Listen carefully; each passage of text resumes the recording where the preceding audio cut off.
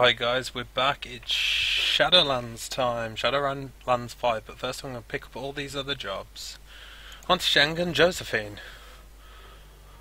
Hi Underdog, I think I can add a little context to that thing between Auntie and Josephine Tang, you know, the thing that makes Auntie hit the source and take revenge. This is a combo of stuff I heard and stuff I put together myself, so your mileage may vary. For years the Yellow Lotus acted as tax collectors within the Walled City. Since the Walled City was built by Josephine Sang, the Yellow Lotus was run by Auntie Sheng. They had a working business relationship, for a while at least. From what Nightjar told me, he was a favourite, you got that right. Auntie was known as a real up-and-comer back then. She was on the fast track up to the next Yellow Lotus 438. That's a big deal gig, Underdog, money and power galore. Now you need to know that there were a lot of triads and corps doing biz in the Walled City. All sorts of stuff. Sometimes they work together nicely and sometimes people get bloody. The way I heard it, Auntie came up with some sort of grand plan to consolidate power within the Walled City. The power would be split between the Yellow Lotus and Sang's company, and everyone else would get cut out. If the plan worked, Auntie would rise in the Lotus like nobody's business, and Josephine Sang would make long bank. There was a catch though. In order for a plan to work, both women would need to jump through a lot of hoops. There'd be street-level manoeuvring and power plays on Auntie's side, and blackmail and negotiations on the corporate level from Josephine Sang. My information gets sketchy here, but from what I pieced together, Sang went behind Auntie's back and took a plan to a boss, a 438 named Wong Lun Fas. They cut kindly out of her own plan. Why'd Sang do that? My guess is she saw Auntie as some kind of threat. People in the know said that Wong Lun Fat is weak and greedy. She can be manipulated if her plan remains well greased. Long story short, power was consolidated in the Walled City, just like Auntie planned. Only she didn't wind up getting any of it. She climbed up the Lotus ladder, came to an abrupt halt. She's still a straw sandal, just like she was before Sang backstabbed her. Now she's stuck in Hyoe like a fly in amber. I'd be pissed too if that were me. Urgent problem. We have problem to solve. It's urgent. Meet me at the Mahjong parlour. Kindly's orders. Strangler bow. Out of town. I'm not in Hyoe right now. I still don't know. Don't bother coming and see me. We'll talk when I return. Please continue with our business ventures in the meantime. Data retrieval. Hope you've enjoyed your newfound success in the shadows. I've got another job for you, one that should prove very lucrative indeed. I've been contacted by the employee of Eastern Tiger Corporation. He needs you to steal some research data and biological samples from his employer. The man's name is Tygath Wright. Till recently he was a researcher on a genetic engineering project. He was cagey with the details, but I gather that it was centred around phenotypic alteration and postnatal genetic enhancement. Fortunately for Wright, he got a conscience, stupid man. Luckily for us, he's willing to pay to have his conscience assuaged. Wright's project was apparently quite horrible, experiments on living children, total disregard for biomedical ethics or safety, and when Wright raised concerns he was taken off the project. He's decided to step outside the bounds of the law and expose their wrongdoing to the world. The snag, you see, is that his wife and child live in Seoul.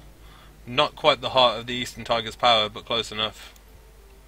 He's afraid that if he releases the information himself, they'll be taken prisoner and used as leverage. The idiot should have thought of that before, but that's not our problem. The samples and data are currently on an Eastern Tiger cargo ship, the MV Naoshi, sailing near Hong Kong on the way to Seoul. The storm slowed the ship down, so you don't have to go right away, but don't take too long. Once you have the data samples, you're to call Wright. I've attached his number. He'll give you instructions on what he wants the information leaked. When you're ready, let me know. I'll arrange transit with Captain Jomo. He's a local Loho Joa pirate and smuggler, but don't let that put you off. He's as good as they get, and he'll have you on that ship without an incident.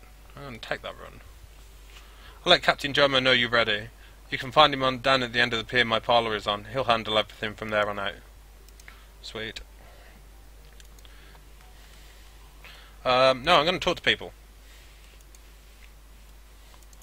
Let's go to the top and work our way down.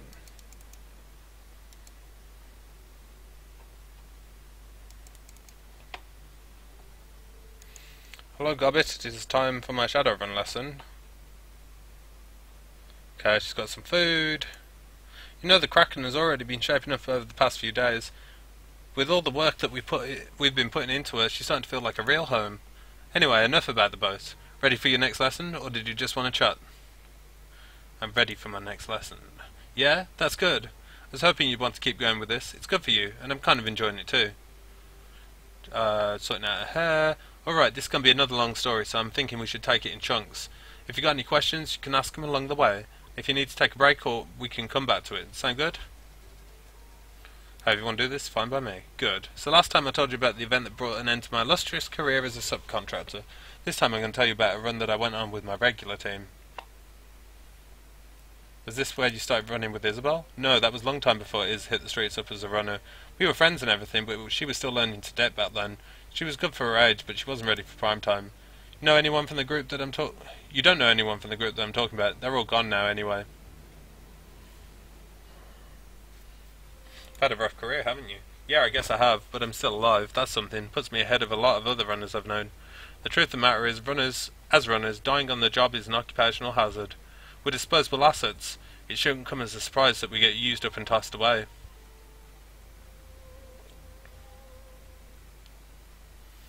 It's the same way in the Barrens here today, gone tomorrow. Yeah, you know how it is. People die and it's sad, but there's no sense moping about it.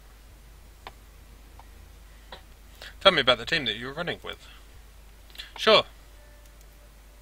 Our muscle was a Hawaiian Jew with poor impulse control, big round guy with lumberjack arms and ringlets in his hair. He called himself Honu. I guess that he loved turtles? I don't know, street names are weird. We had a tech specialist, Egret. She was tall, gawky, dyed her hair bone white. She has a drone named Arlo and that followed her around like a lost puppy. She was kind of a jack of all trades, but she could get the job done. Fun at parties too. Our de facto team leader was a guy named Sweet? I don't know. He was a wiry troll, if you can imagine that. Probably about 2% body fat, all skin and bones, walked with the hunch to make himself look smaller. He was a shaman, followed rat like me. There can't be many troll rat shamans out there. Not that I've met, but Sweet seemed like a pretty good guy. We got along fine. I actually liked everyone on the team. They were a lot of fun to run with. How did you meet the group? Through mutual friends. We all lived together before we decided to start running as a team. There was this floating squatters commune out in Hung Hom Bay. It's probably still out there actually. I haven't been back in a long time, but I spent a few years living on the thing, and the rest of the team lived there with me. Squatters commune? Yep, we called it the sinking ship. It was an enormous raft all bolted together from old shipping containers. It wasn't the most comfortable place I've ever lived, but the price was right and the company was good. Okay, I got a grasp. Alright, moving on. So one day, Swede brought up a job. He met a client in Victoria Harbour Bar, a rich Eastern Target exec. The guy wanted us to steal something for him, a shiny object. I know, it's stupid, right? But that's how the Johnson described it to us, the shiny object. That's what he wanted us to guess. He never gave it any other name. Seriously, a rat shaman hired to steal a shiny object? Yeah, you can see how the gig would be hard for us to resist. Anyway, the client told us what to look for. He described it as a chunk of red jade about the size and shape of an ostrich egg, with a mirror-polished surface and gold wire inlays. He said that it would have paper charms hanging off it, food talismans, tower sorcery stuff. We weren't supposed to touch those. The client also told us that the shiny object's then owner, an old hedge wizard turned entrepreneur named Kong Xian. Hedge wizard?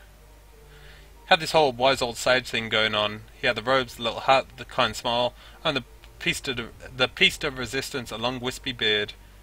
He was mean as a snake though, had a rep to prove it. Intel said the old man Xian was keeping the shiny object in one of his warehouses. He had a bunch of them. He built a nice little empire selling magical paraphernalia through puppet vendors in the Yao Ma Ti night market.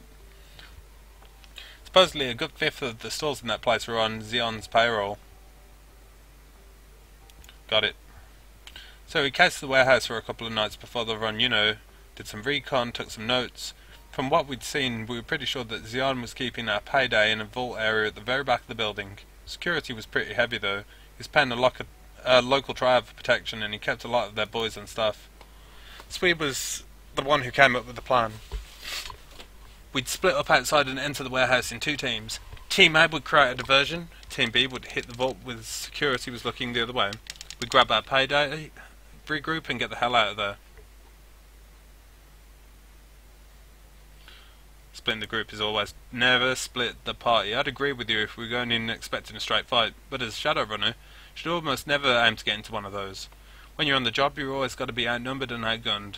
Going quiet is inherently safer than going in loud, and if splitting the group is what it takes to do that. Anyway, Team A, Honu and Egret circled around the loading dock, just like we planned, so we and I waited at the service entrance. We didn't have to wait long. A couple of minutes in we heard this ungodly crash, then another, and another. Turns out Egret had rigged Xion's network of automated forklifts. She had 6 of them running amok in the loading bay, chasing down the workers and crashing themselves into everything marked fragile. Subtle. It wasn't supposed to be subtle, she was making a distraction, remember, honestly, Underdog, you need to stop paying attention. Anyway, Egret's distraction did what it was supposed to, as Sui and I watched most of our triad guys at the service entrance abandon their posts and went hauling off after the loading dock. A couple of guys with baseball bats stayed behind, but we handled them easily enough. We slipped inside and made a beeline for the back of the warehouse, where the shiny object was supposed to be. And did you find it there? Yeah, actually it was there, just like we thought it'd be. The door was open and everything. The shiny object was sitting in a teak cradle, gleaming with reflected light, just like the client had said. It had a ring of Taoist talismans hanging out of it like a grass skirt, the paper all crinkled with age. We didn't waste any time. I reached in and grabbed the thing. It felt strange through my glove. The jade sort of pulsed, as if it had a heartbeat. That sounds ominous. Yeah, tell me about it. I wanted to drop the thing, but it was our payday, so I slipped it into my satchel and, instead. Couldn't get the flap closed quickly enough. The package being secure, Sui and I turned to hightail it out there, then things went to shit. Did the shiny object do something unpredictable? No, not the shiny object, Old Man Xion. He was standing there right in front of us, larger than life. I'm guessing that he heard the commotion in the loading dock. He'd come running, well, waddling to make sure that his treasure was safe. It turned out it wasn't because I'd already stolen the thing. He looked displeased. What did you do? What do you think we did? We had our backs to a wall. We lit the old bastard up. It was pretty epic, truth be told. Spirits were summoned, spells were discharged, the vault door sealed behind Xion like something out of a movie. At one point the old man leapt onto Sui's back and tried to bite his ear off. I won't bore you with the play-by-play of how the fight went down. In the end we crushed him. Fortunately the fighting had caused some collateral damage. At some point during our showdown with Xion, the control panel for the vault door must have eaten an arc of lightning or a blast of a powerball. It was toast or black and melted, and neither of us could fix it. So you're trapped in the vault?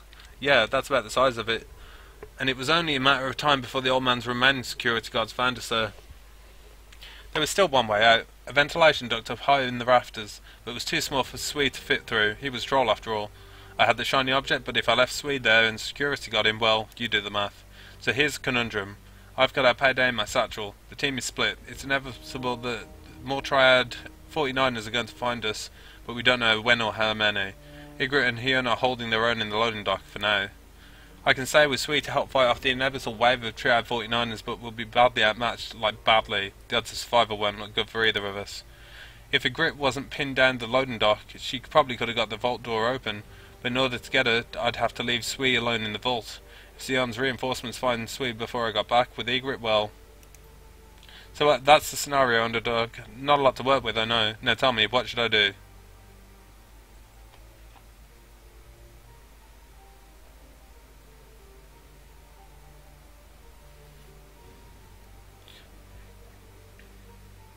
I think I tried to use the artifact. That's the most stylish answer, isn't it? Just audacious enough to be fun. It popped into my head right there, same as it did yours. So that's what I did. No hesitation. I just made it happen. It was almost like Sui had been waiting for me to pass him the thing. He seemed eager to take it. He hugged that chunk of rock close to his chest like a newborn baby, colour spamming the stone. Something changed in his eyes. Then old man Xion's 49ers breached the door and Sui unleashed hell. What went down in that room? Well, I've only seen that kind of carnage a couple of times in my life, and I've been running the shadows for years. Those tribe men were torn to scraps by the end of it. Don't think I'll ever forget the sounds that they made. I spent most of the fight huddled up in the corner for my own safety.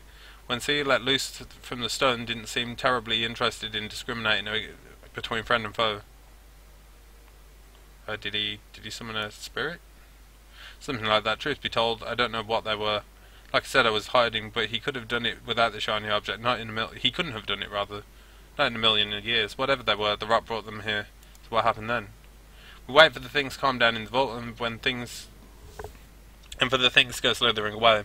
I think Swee had some limited control over them, which is why they didn't eat us. After they were gone, Swee gave me the shiny object back, I put it in my satchel, and we bailed. We collected the others on the way out. They were blissfully ignorant of what happened on the other side of the warehouse, and I didn't see a reason to change that. We hot-tailed it back to the docks and caught the first boat back on the sinking ship. Mission accomplished. From what I'm told, people still avoid Xion's warehouse like the plague. It's supposed to be haunted even to this day. People who set foot in the building keep turning up dead. Pretty sure I'm the only living person who knows why. Anyway, that's the lesson over. If you've got any questions, go ahead. Oh, what was the point in the story? I'm trying to find a moral here. There was when I started telling it. I thought I was going to tell you to be comfortable with breaking the rules. I don't think I'm going to say that now. I'm not feeling it anymore. Why not? At least you two made it out of the run alive. They didn't stay that way for long. But let's leave that for next time, huh? I don't want to get into it just now. Let's take a break. Of course, like I said, it's a long story. So was there something else you wanted to talk about? Thoughts on that last run? I think that went pretty well. There aren't a lot of runners who can say they went up against Ares and came out ahead. Sure, maybe the job could have gone a little smoother, but how were we supposed to account for another runner team showing up? Adaptability, underdog, that's what makes a good runner. Always go with your instincts. Feel bad that we didn't give those runners a laser. I mean, at all, I was like, oh hell no. I want an awesome laser, but now that I'm not so sure. They seem like decent people, and maybe they could have helped us out later. Still, we have got a sweet laser out the deal. Pew pew. I'm so going to sell that laser. It's worth 2,000 gold. 2,000 new yen. That's it for now. Peace.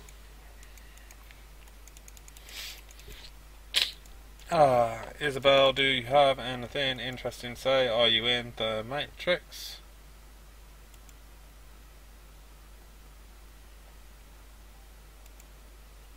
You are. Need something? I'm busy.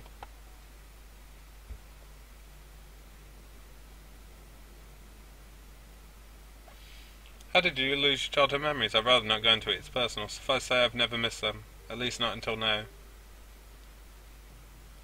If you ever want to talk about it, I'm a good listener. Great, I'll keep that in mind.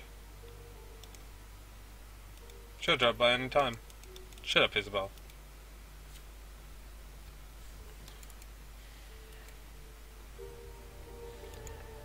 Duncan, now leave me alone, I've got stuff to think about.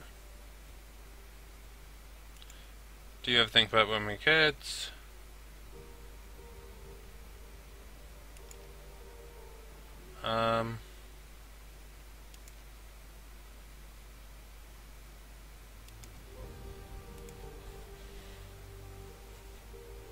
Yeah, later would be good. Don't get me wrong, catching up is nice, but I'm not used to being as social as this. This is one of the reasons why it's so nice to work under Carter.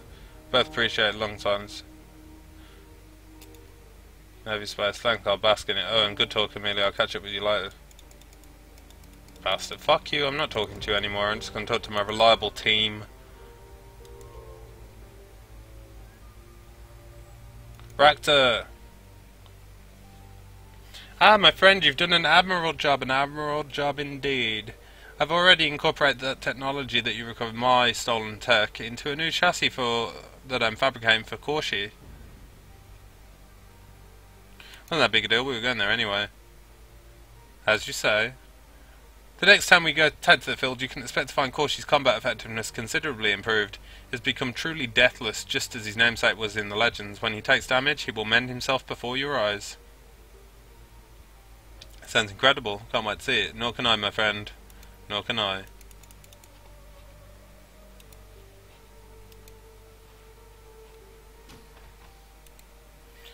Got you. Hello, underdog. Pardon me for continuing my exercise. I feel that I have let them slip as of late. Don't you ever stop practicing? No. I feel like there's no point to read this. I think no just says it all. I aim to achieve perfection, and I must work against my current handicap to regain the level of control that I once possessed. I'm stronger and faster than I once was, but I need to learn to use my new senses more effectively in order to bring those advantages to bear. You see that edge, forged by one of the finest swordsmiths in modern Japan, diamond-coated edge, capable of cutting even the most hardened ceramic armours. But what good is sharpened edge without the precision to apply it? When I was still a man, I could have cut a single pea in half with my eyes closed. Oddly, after becoming blind, I cannot replicate this feat. I think soon I will be able to perform this feat again.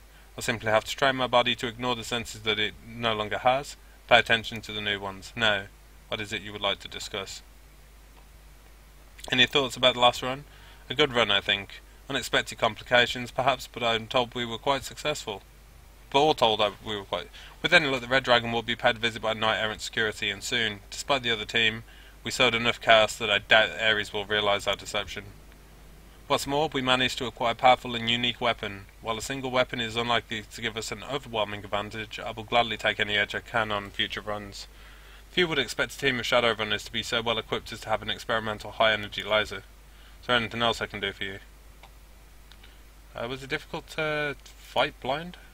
It's not the easiest thing I've attempted, but neither is it the hardest. Emptiness is form. It's one of the great lessons of Hagakure. Train sufficiently, and both swordsmanship and obedience will come instinctively. That is closest to perfection a man can attain.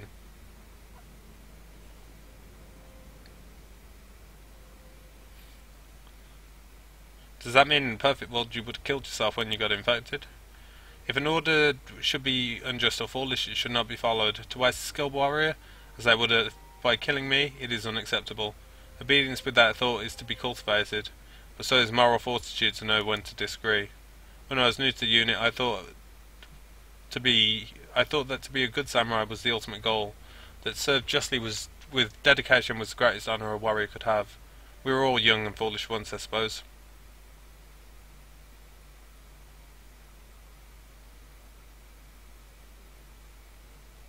So I changed my mind.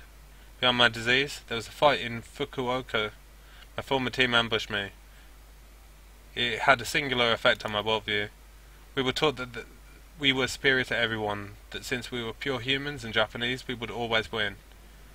I believe that most never question the validity of this claim, even when confronted with direct evidence to the contrary. Tell me about when your old unit ambushed you.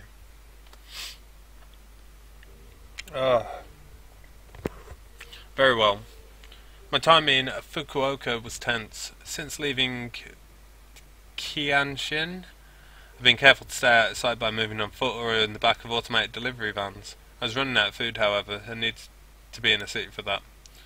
Fukuoka is just big enough to get lost in, but not so large that a ghoul sighting could go unnoticed. I hid in abandoned buildings with storm drainage systems, and for 2 weeks I managed to stay hidden. The strain of having to constantly move was wearing on me, however. I made a mistake. I had to get out of Japan, but all my contacts in Fukuoka had come up empty-handed when I asked for a way to China. I was running low on money, and I could feel the team catching up with me. A contact of mine in Kumamoto owed me a favour and arranged passage for me that I could reach the city in 48 hours. If I had taken my time, I could have made it to Kumamoto without incident, but I let caution slip when I got his email. I thought that if I disguised myself, I could take the train there, get out before my unit got any closer to finding me. Still don't know how they found me. Magical tracking, perhaps, or simply a well-developed spy network. Regardless, they found me. They were waiting for me at Hakata Station. It was an ambush. That's a very public place for an ambush. It is. I suspect their orders were clear, however. Do whatever it takes to kill me. Civilians expendable. For units like the Red Samurai, ordinary laws do not apply. The mission's success is the only concern. I had taken steps to disguise myself as the best I could, relying on the sheer numbers of people to conceal my presence. I suspected the team might attack while I was in public, but I did not realise just how expendable the civilians were. When they blew the C4 charges over the station's western entrance just to box me in, I realised how much I underestimated them.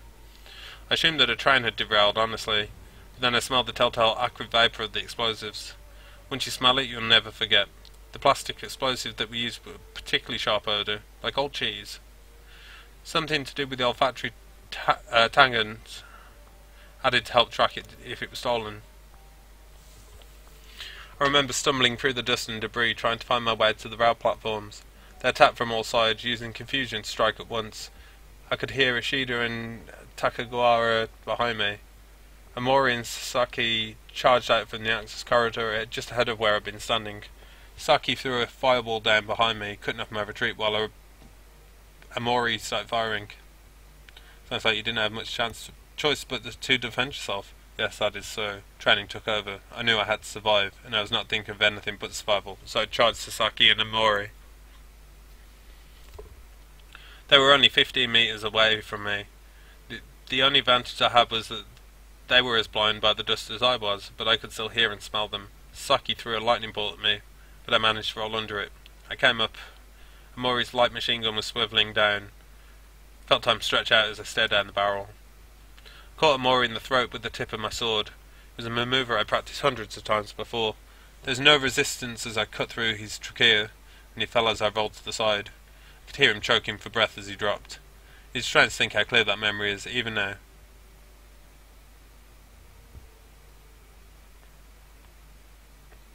When the adrenaline is pumping, you form memories with more clarity. Certainly that is true, but I remember the strike so clearly for an entirely different reason. It was a strike that I realised who I truly was.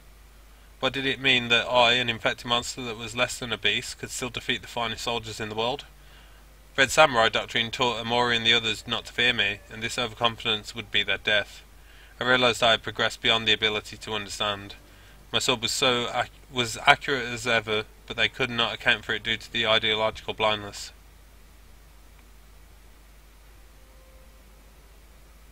Other units wouldn't have made that mistake. Perhaps not. But that is what I mean. Renraku told us so often of our excellence, yet also taught us to discount the strength and cunning of non-humans. I could no longer define myself by my association with them, as it was apparent that I had surpassed them. This was not a mistake I would have made. Sasaki was the next to fall. As I turned away from Amori, I realised she must have seen me strike him. Her eyes were wide.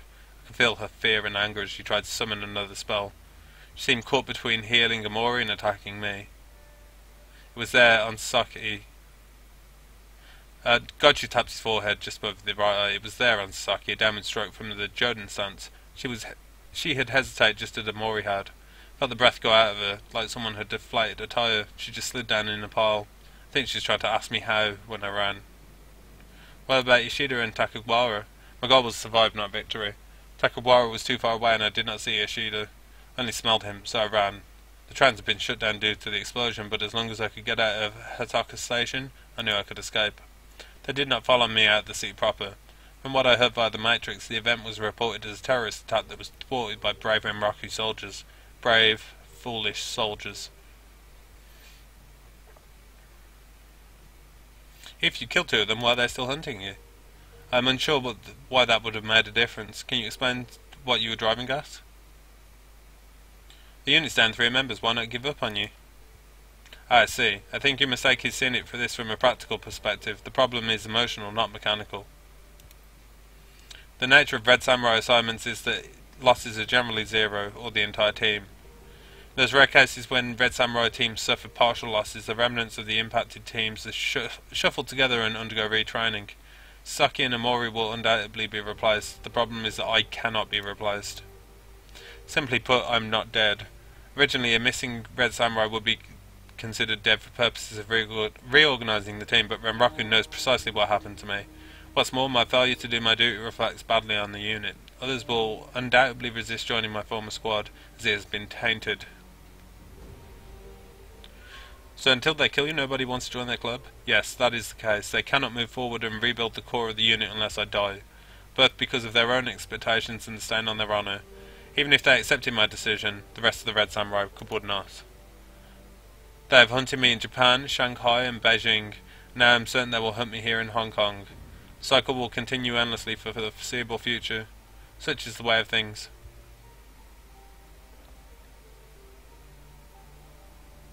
You sound as trapped in the past as they are.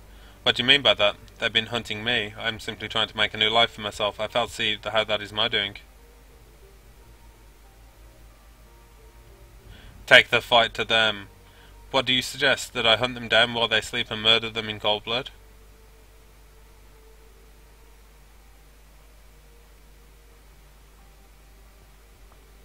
You define yourself by your opposition to your old life. What? I'm unsure that I clearly understand your meaning. Could you explain yourself more clearly?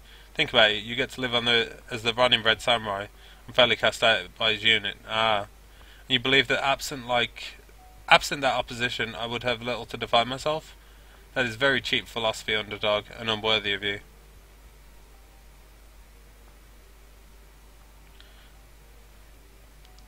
What have you accomplished other than simply surviving? You tell me, what do you see? I'm a creature that stands in front of you, that is what I am, in your opinion? Shadowrunner, just like the rest of us. I suppose that is the facet of who I am, yes. I sell my services for money, and they are particularly niche nature. Why then do you insist that I am trapped in the past? In this business you either cut off an enemy's ability to hurt you or you get killed. I can understand that line of reasoning, yes, but by the same token, if an enemy is an overwhelming threat, you are always certain to retreat. Some fights should not be fought in the open. I seek to perfect myself, my skills and my abilities in combat. Perhaps this is not the path I would have walked when I was younger. I would have been a soldier for so long that I cannot imagine devoting myself to any other trade. This does not mean I am tied inextricably to my unit, it simply means that I am shaped by my history, as are we all. I appreciate your concerns about my history and my unit, but I assure you I am doing all right. I must learn to adapt to my new condition and lifestyle on my own. The time will come when they find me in Hong Kong. So what will you do when they come looking for you in Hong Kong? I'm unsure. You've given me a great deal to consider, and I do not mean that lightly. There are several actions and possible outcomes I can foresee. I could, as have before, relocate to another city, flee Hong Kong, travel somewhere further afield. Lagos, perhaps, or Montreal. It would have to be some place where Renroku's influence was minimal, and the unit's presence would be immediately noticeable. That has been my plan of action in the past. I could also keep a low profile staying here, hope they are unable to find precisely where I am hiding. Undoubtedly Ishida would command the team to keep looking. I believe it would only be a matter of time before they found me, but if they were a sufficiently long time, they might be recalled. I could also confront them, draw them out into the open at a time and place of my choosing. They are nothing if not predictable in their efforts to follow Red Samurai operational doctrine. The plan could succeed, but it could also put you and civilians at risk. Now I'm unsure how I would draw them out in the first place.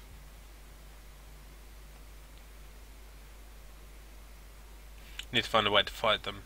I'm unsure if that is a wise course of action. I'm going to need to think about this a great deal. Please let me think of this. I will have an answer later, sure. I feel that might be a mission for him to go kill his buddies.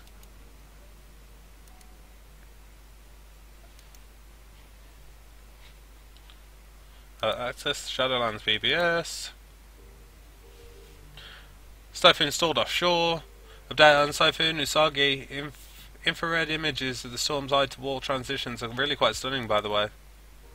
I don't care, newscaster. Look, babe, I just made the cartoonified Typhoon for you.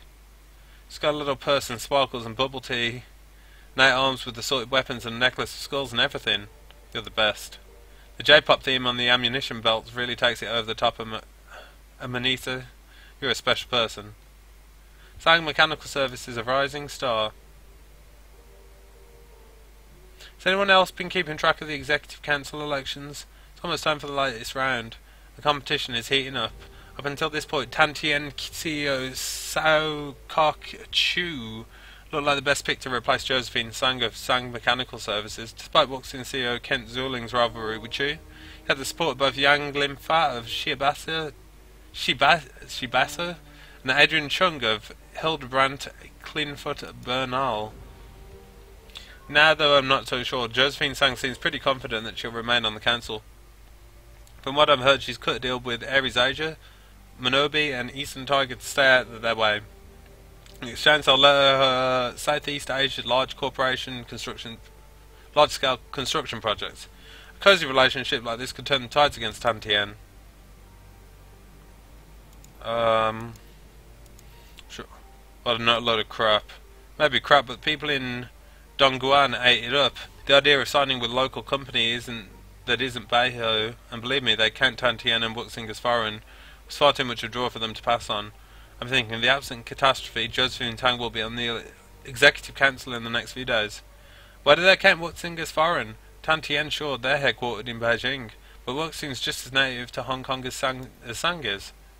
Wuxing and Canton Confederation have been at odds since 2015. That's just you. Buxi made a habit of exploiting the people of Guangdong and using loopholes to shield themselves from taxation. What's more, Buxing has a primary move in founding the Free Enterprise Zone, permanently stopping the Confederation's designs on Hong Kong. Sang took a different tactic. Josephine Sang started out promising Canton Confederation as a lucrative taxation agreement in exchange for a low-cost, long-term lease for their facilities in Dongguan. She was sweetening the deal by treating them like family rather than adversaries. She's got them eaten out of her hand. Punk metal hardcore. Got a collection of over 10,000 albums of punk hardcore, hardcore light, thrash, thrash metal, heavy metal, light metal, death metal, metal, nuevo, cinepunk, synthpunk, cyber thrash, synthcore, Hong Kong ska, and triple umlaut bands like Umlaut. If there's an album you've been searching for, I might just have it in return in search of any weird obscure bands out to my library. Let me know. Got any cyberscore synth metal? As for what might interest you, I own the complete over of this German punk band, Messerkampf. Heard of them? Messerkampf is Dietrich's band from Dragonfall. Messerkampf, haha, they're so mainstream. They're really big in JIS. Really? Do they tour? Nah man, I don't think so. Those Berlin anarchist bands never survive very long. Besides, I think they broke up a really long time ago. They're probably aging wage slaves now. No idea that they're widely popular on the other side of the planet. Looking for an experienced decker for a discreet milk run, picking up a special access card of wage slave. Potential for longer term arrangements. We're a team that's been together, blah blah blah. Requirements: you do not take experimental sims during runs. You must not tamper with chemicals in secret labs. You must have a good sense of humour. Knock knock.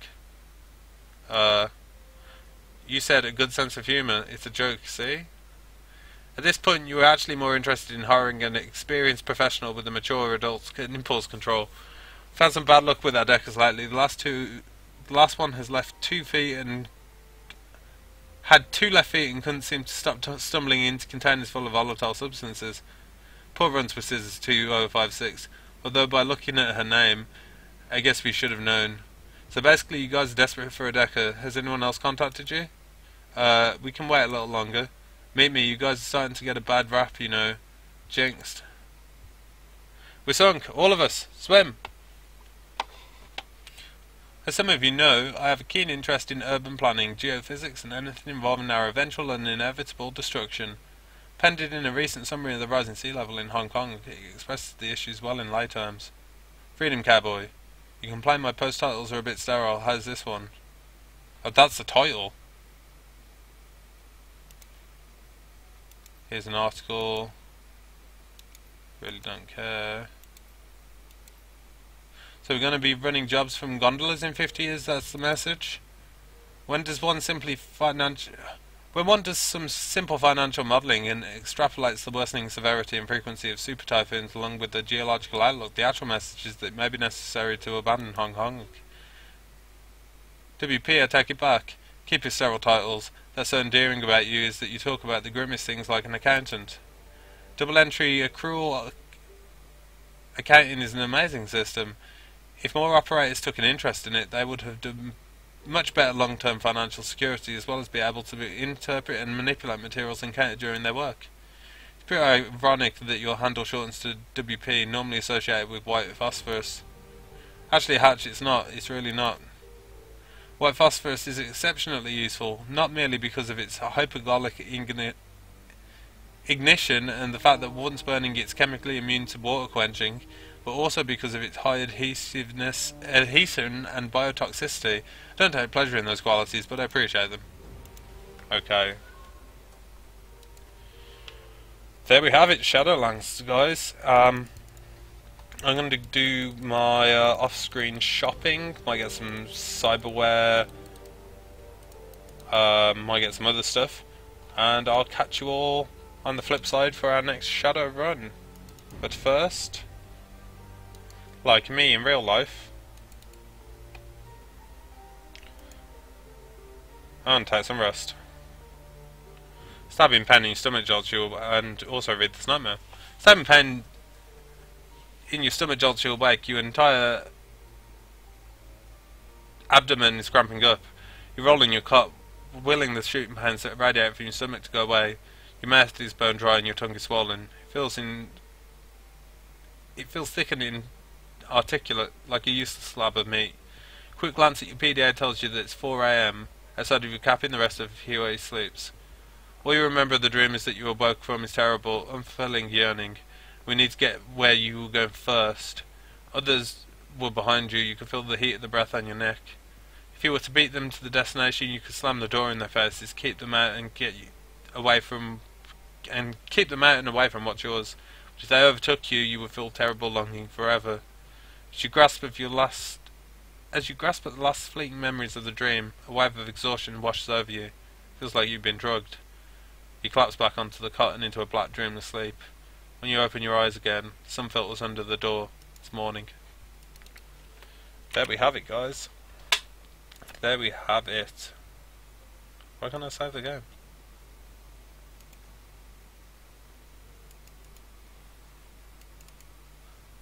Right, I'll figure that out off screen. But for now, catch you guys on the flip side. Peace.